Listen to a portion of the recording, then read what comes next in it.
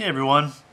In Philippians 2, Paul talks about us working out our salvation with fear and trembling. It says in verse 12 of Philippians 2, "Therefore, my beloved, as you have always obeyed, not as in my presence only, but how much more in my absence, work out your own salvation with fear and trembling." And that's the verse that came to mind today when I was reading Romans 3.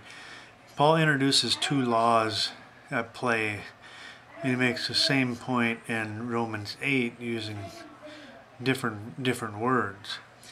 In Romans 3:19 and 20 it says, Now we know that whatever the law says, it says to those that are under the law, that every mouth may be stopped, and all the world may become guilty before God. Therefore, by the deeds of the law, no flesh will be justified in his sight. For by the law is the knowledge of sin. And verse 27 says, Where is boasting then? It is excluded. By what law? Of works? No, but by the law of faith. So here we have the law of Moses and the law of faith, clearly illustrated in those two sets of verses.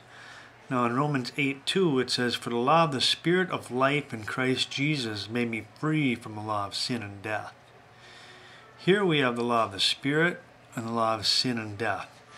And this is where the rubber meets the road. Here's what we need, where we need to work out our faith or our salvation with fear and trembling. We are all under one of two laws. If we have not surrendered our life to Jesus Christ in faith, we are under the law of Moses. We are under the law of the 10 Commandments, which will condemn us on the day of judgment. Because clearly by God's standards, we are guilty. And a guilty verdict in this case is eternity in hell.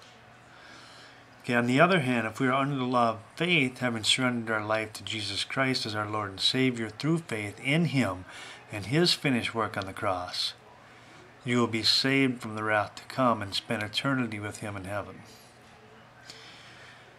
So have you worked out your faith or your salvation with fear and trembling before your Creator? Or are you still under the law of sin and death?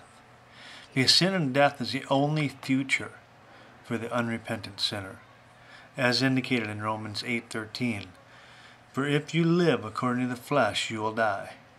But if by the Spirit you put to death the deeds of the body, you will live. God bless you all. We'll see you.